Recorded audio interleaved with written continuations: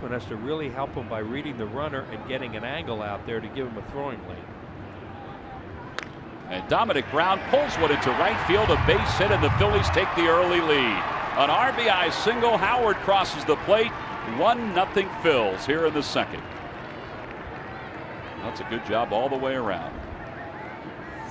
Yeah, as it turns out, he does the right thing by pulling the ball to the right side to get the run in, and he gets more out of it because it turns into a base hit. It was a breaking ball too, which helped speed his bat up a little bit.